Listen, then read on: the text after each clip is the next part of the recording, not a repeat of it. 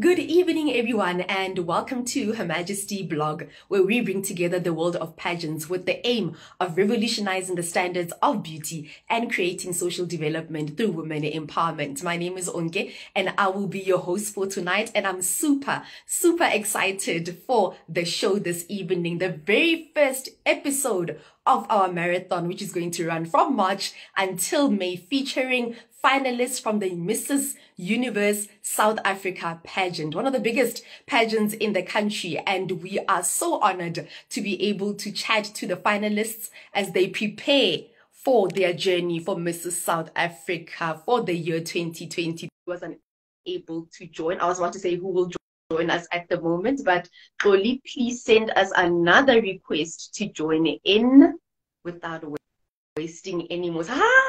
Hi! How are you? Good, thank you. And how are you? I'm great. Thank you. Welcome back to the show. I was about to intro you as, returning to Her Majesty. Thank you so much for joining us this evening. You started your journey with us, of course, as a semi-finalist. And tonight you are joining us as a finalist. Congratulations, officially. Thank you very much. Thank you for having me here tonight again. Amazing stuff. So it's a full circle moment. The first time we hosted you on the show was last year in October, of course. And then fast forward to this year, March, you are one of the finalists. Please, before we move on with the show, how does it feel to move from semi-finalist to finalist, like with your very first pageant? It feels really amazing. I'm really proud of myself for having to make it this far. I'm really proud of myself. It's really amazing. I have enjoyed the journey up to this far. Amazing stuff. And now you've added one more title to your many titles. You're a wife, you're a mom, of course you're a professional. Take us through a day in your life, like from start to finish. What happens with everything that's going on? Okay, so my typical day would be, obviously, I wake up. The first thing that I do is I pray. I obviously thank God for giving me another opportunity to see the new day. And then I start preparing for work. But before that, I pray and then I do what I call personal development. That's an hour. That should be from 4:30 until 5:30. I then would take a bath and then prepare my kids to school, prepare breakfast. And recently also I have started transporting other moms' kids, because I saw the need that instead of them using public transport, because I have enough space in my car, why don't I just transport them? So then I now leave like 2 hours early for work, because I have to collect these kids in different houses. So I would collect the kids, drop them off at school, and then go to work. And then start my day obviously at work. And then start your day at work. And then after work, all the craziness, the kids, this and that. How do you balance everything out? After work, obviously, I have to go and pick them up. Normally, I'll then go to gym and then come and prepare dinner. But you know what? I think I've done a really good job at finding balance on how to do everything, like to balance in my day. So I do make time for everything. Great stuff. And one thing you said that stuck out for me was personal development. Taking that time out, at the beginning of the day to develop yourself. What do you do during that time that other people can, of course, benefit from while listening to this interview? Okay, so what I do during that hour, it will either be I'll be listening to motivation, or I will be listening to a sermon, because I believe that how you start your day is how you end your day. So I believe very much in setting the tone for my day. So I know that if I set a tone for my day, then everything else will just go smoothly. So it will either be listening to a motivation or listening to a sermon during that time. Amazing stuff. And that, of course, helps you throughout the day and during the course of your life in general? Yes, definitely. It does make a huge impact. Amazing stuff. And how has your family been, or how receptive have they been to your pageantry journey? You know, adding one more title, which is being a pageant model. Sorry, can you just repeat that question again? How receptive has your family been with you adding one more title, you know, to your many titles, which is being a pageant model? How do they feel about everything? Oh, I think they are very excited. At first, they were very shocked that I took this bold step because they know me as this introvert, you know, but also at the same time, they know me as this person who always wants to try new things. Mm-hmm. So at the beginning, they just thought, oh, it's just one of those things that she's trying again because she's always trying this and this, you know. Mm-hmm. But I think it's exciting to witness the journey with me, to witness how much I have grown. And obviously how also I'm enjoying the journey, what it has done to my life, you know, in terms of growth and stuff. So I think my family is also like very supportive, and they are just as excited as I am with my journey. Amazing. And what has been the highlight of your journey so far? The highlight of my journey, there is a lot actually. Obviously, the session ceremonies, the empowerment workshops that we have, also being able to do my charity work, being able to serve, because that's another thing that I'm very passionate about. It's something that I have been doing also even prior to the pageant. So that's also been my highlight, and also being a public and motivational speaker, where I address women on self-love, health, and empowerment. Also, being a brand ambassador of one of the biggest fashion houses, which is UDM Fashion House. That's also been a highlight through my journey. So a lot of things have been happening. Yeah. I can imagine. And this is only, let me just repeat this for people who don't know, but they're watching. This is your first pageant. Yes, this is my very first pageant. Amazing. Like, that one, we're not supposed to leave it out. Like, it's really amazing what you have achieved with your very first pageant. And I'm going to be very forward and ask you, oh, your video is on. Okay, I saw a notification that's, okay. Can you hear me? There was a call coming through. You see, that's what happens also, because I'm a travel office manager. I'm also required to work, you know, after hours. So that was just a call from work, but they will understand. Okay, are you sure they're going to understand? Yes, definitely. All right. So, I know what is the call about, so it's not urgent. All right. You don't want to miss anything. I was about to say, I'm going to be very forward and ask you, what or where do you see yourself going with this whole pageant and modeling thing, moving forward beyond Mrs. Universe South Africa? Where do I see myself going? I actually, wherever life will take me, that's where I will go, because I believe that a lot of those will open up for me as they have already started. Never in a million years did I dream of being a brand ambassador of one of the biggest, you know, fashion houses, being a public speaker and a motivational speaker. So I see myself really growing, like, you know, as a woman. Like, I really feel like I'm going to be empowered more throughout my journey.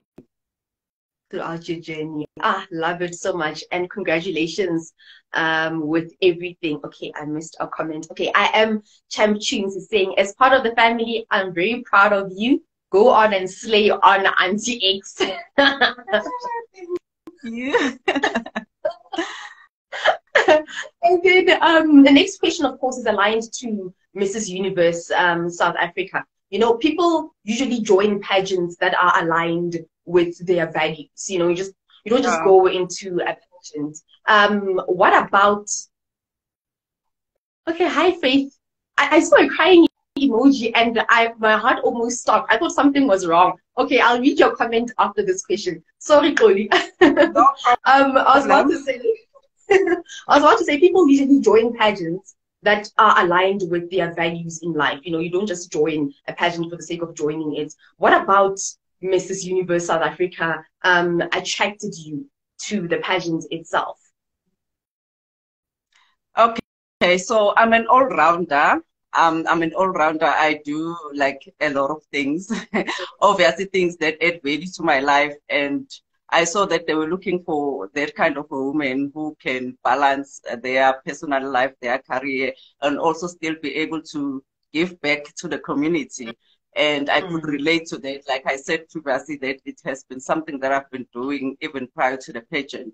So when I saw that, I was like, this is an opportunity for me to do this even further, because obviously now this platform will give me an opportunity to meet more people. And obviously, if I meet more people, I'll be able to do even more than what I was doing solo, you know. So that's why I related to the pageant. And obviously, I also saw it as an opportunity to learn and to grow myself as well.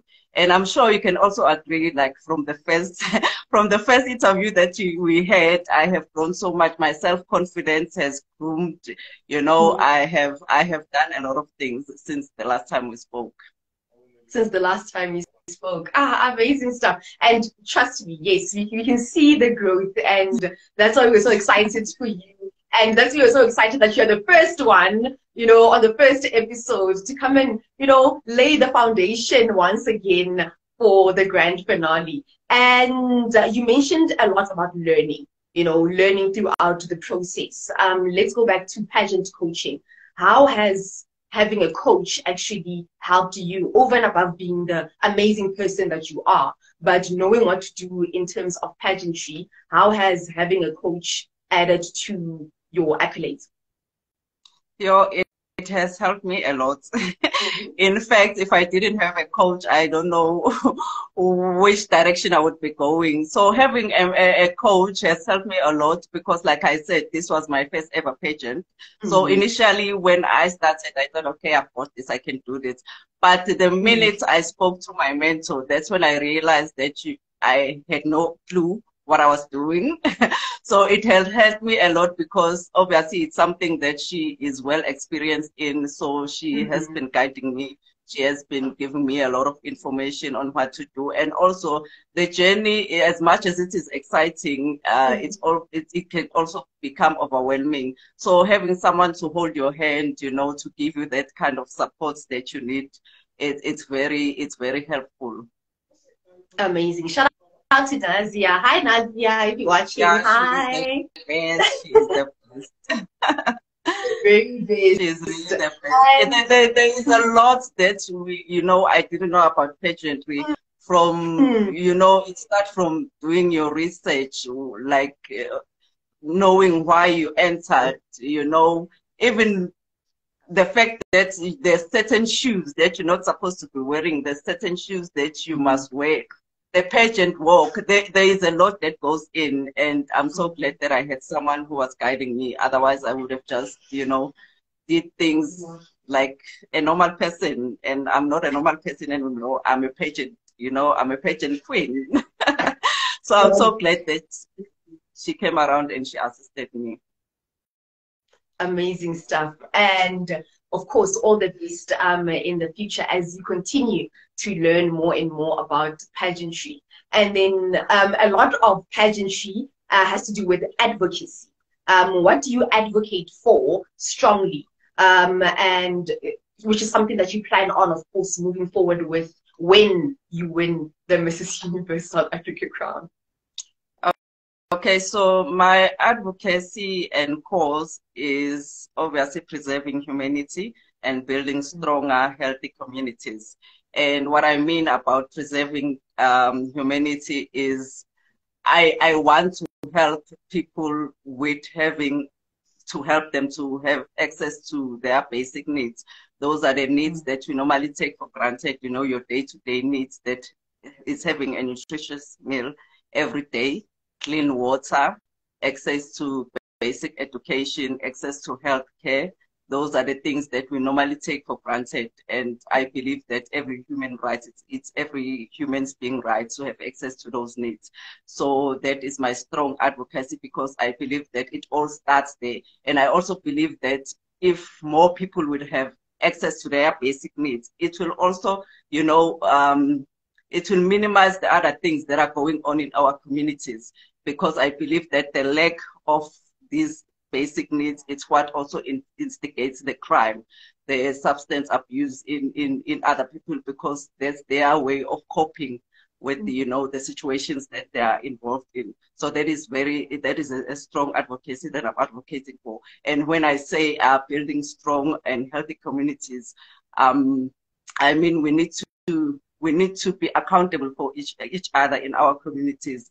You can't just turn a blind eye if you can see that your neighbor is, you know, is in need of something. So that's how we're gonna be building strong communities, through the spirit of Ubuntu. You need to help each other where you can see that there is a need and you are able to help. Obviously, you know, I always say that we cannot help everyone, but everyone can help someone. So that's the very strong advocacy and cause that I'm passionate about. Ah, amazing stuff. And all the best with the activities, of course, you have to do in order to, you know, foster your advocacy. And speaking of advocacy, here at Her Majesty, we advocate for women empowerment, and we're about to wrap up International Women's Month. Any message of hope to women out there for the month and the rest of the year and our lifetimes, of course? Yes, for a lifetime, of course. Okay, I would say that, you know what, every woman should believe in themselves, and they should believe in the power that is bestowed upon them. They must never doubt their power, and they must just love themselves unconditionally. Amazing. Wow, so short and sweet. Thank you so much. Thank you so much for that. We'll take a clip of it and play it over and over again on TikTok to make sure that we are wrapping up International Women's Month with a bang. And going back to your journey with Mrs. Universe South Africa, if you want to support you, or if you want to follow your journey, where can we go? What can we do? What is the process moving forward now until the grand finale? Okay, so how people can support me is obviously to please go and follow my pages on Instagram, and which is at @Mantabati82, and on Facebook is Xoli Mgwevu. So people can just support me by following my journey through my social media. There is a link there to vote for me or on my Instagram and on Facebook. And also, like I said, that I'm busy with my charitable work. I'm busy doing my community work as well. So people must just have a look out at my page, and if there's something that they can assist with, they must please just reach out to me. There's a lot that we can help with in our communities. There's a lot of people that are in need, and if you have something that you need that you can donate, I would really appreciate it. And also, if there are people that want me to help them, they can also just reach out to me, and I'll be able to assist them. Ah, amazing. Thank you so much for the work that you do. And I hope that people who are listening will be able to join you in making a change in the community. And then, oh, I love this question. We're reaching the end of the interview. So now things are heating up. For every single finalist that we interview on this show, we need to ask this question. It's one of my favorites. Now it's getting hectic. Why do you think you should be crowned Mrs. Universe South Africa for the year 2023? I believe that I should be crowned Mrs. Universe South Africa 2023 because I believe that I will represent the crown very well. I carry myself with integrity, and I hold a very high standard for myself. I'm compassionate about other people, and I have a serving spirit. I'm also a hard worker who doesn't give up easily. So whatever that I start, I make sure that I follow through and I finish it. So whatever that I put my mind into, I can do it. And also, I'm just, I'm just a happy soul. I love people. I love life. And I live my life in gratitude. So I believe that I can represent the crown very well, should I be crowned Mrs. Universe SA 2023. Yeah. Amazing stuff. I love it. Thank you so much for answering that question so wholeheartedly. You know, it's all the best with your journey with Mrs. Universe South Africa. We want that full circle moment. You want semi-finalist, finalist, and then winner. Imagine now coming back to the show like June, and you are the winner. That has to be a live incident. There we need to be sitting down face to face. It would be really, really amazing. That would be lovely. That would be really lovely. And then our final question, I think you know it, because you've been on the show before. Please don't answer it the same way you answered it last time. Please. Like, it was great, Yana. You know what? Like, yes, we had to ask the question. That's the thing. The question needs to be asked, you know, to keep up with the momentum of the show and, of course, what we stand for here at Her Majesty. All right. So, Xoli Mgwevu, Mrs. Universe South Africa finalist 2023. What does beauty mean to you? Beauty to me, it means self-love and acceptance. It means loving yourself unconditionally, like loving yourself with no conditions, loving yourself like the way you are with your faults and all that, because I believe that, you know, both our faults and our strong points, it's what builds us. So it's self-acceptance, self-love, and just loving yourself unconditionally, and obviously prioritizing yourself always. Always. Ah, nice one. Thank you so much. You didn't repeat the answer. Almost, almost. But it shows that you know what beauty stands for and you actually live it throughout your life. So there's no need for it to change from October to March. I was just trying to trick you. Sorry about that. I know. I answered it differently, but it's the same thing because it is what it is. We can't change self-life and, you know. I love it. Xoli, thank you so much for joining us on the show tonight. Let me not waste any of your time. You know, you are a multifaceted and amazing woman, and we want to see you flourish on this pageant. And once again, all the very best. Thank you very much, and thank you very much for giving me this platform. I am so grateful. You know, when I was laughing at myself when I remembered the first time we had this interview. So it's really such an honor to be here again. So thank you very much for giving me the opportunity. Amazing. Oh my gosh. Like, because you're coming back for the second time, I forgot to ask you the icebreaker question, because you're not breaking the ice. The ice was broken last year. So now, like, I literally forgot. Okay, I need to ask you the question before we leave. You know, let it be a parting question. What's your favorite song to walk to in a pageant? My favorite song to walk to a pageant is "I'm a Believer." Ah, yes. Yeah, that's a good one. That's a good one. Amazing. Thank you so much, Xoli. Now you can go listen to the song. So you can get into the song. Before you take off your sash, you need to listen to the song, right? Yeah, I will. Thank you. And walk around the house to practice. Walk around the house with your sash and then listen to the song. I will do that. Must I take a video for you? Yes. That would be great. Please do that. And take a video and then post it on your stories and tag us. That would be really amazing. I will do that for you. Amazing stuff. Thank you so much, Xoli, and have yourself a great evening. Thank you very much. Have yourself a great evening too. Thank you. Bye.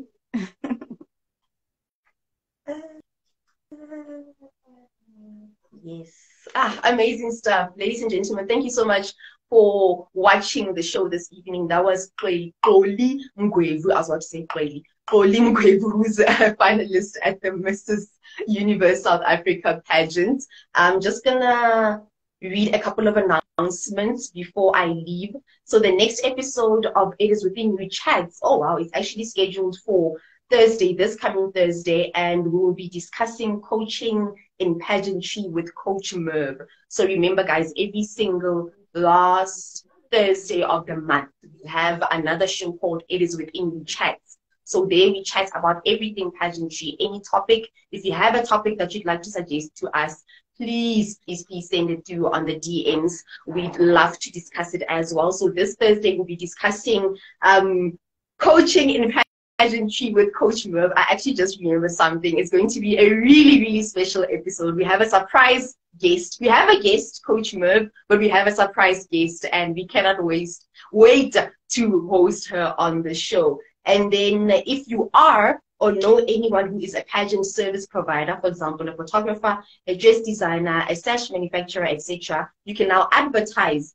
your products or services on our platform. So send us an email, hermajestyorganization@gmail.com, or WhatsApp us on 073 117 7477. Thank you so much once again for joining us on the show this evening. Remember, we're also on Facebook, Twitter, YouTube, and TikTok. So please follow us there and leave us any comments. If you'd like to see people on the show that you haven't seen before, if you'd like to suggest a topic for us to discuss, we are open to anything. But for myself, Onke, and the rest of the team tonight, it is goodbye from me. Ciao.